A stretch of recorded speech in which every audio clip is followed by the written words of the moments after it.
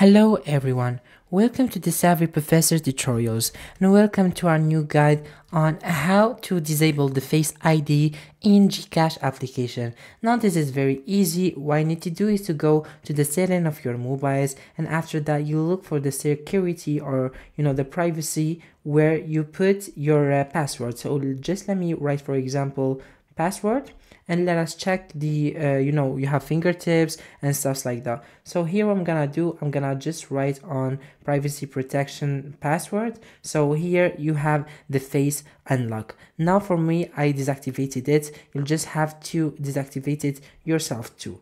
Now after deactivating it, it will be deactivated on your mobile and on your applications. And what you need to do, of course, you just have to click on authorizations here. So what you need to do is to look for the application of Gcash, and then you just deactivate it from here. Thank you so much for watching the video, and see you on the next video.